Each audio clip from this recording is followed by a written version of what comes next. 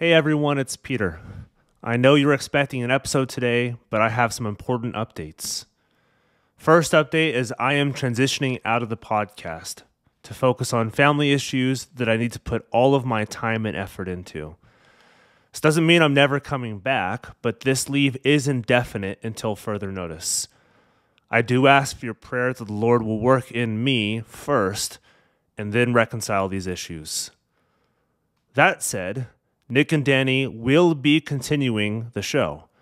It may look a little different, but Guilt, Grace, Gratitude will still be laser focused on bridging the gap to Reformed Christian theology for your listening pleasure. There will be a little break before they continue season 7, but it won't be long. And I am no longer pursuing vocational church ministry nor pastoral calls, but I'm now in pursuit of a regular 9-to-5 job. I'm actively searching for a full-time job with a parachurch, no pastoral work, a publishing house, or anything else that might offer remote or flexible work options. I'd be happy to send you or anyone else my resume and LinkedIn profile if you email me at peterbell1991@me.com. If you're hiring or aware of anyone else hiring, it would mean the world to me if you could refer me and help me get into the door.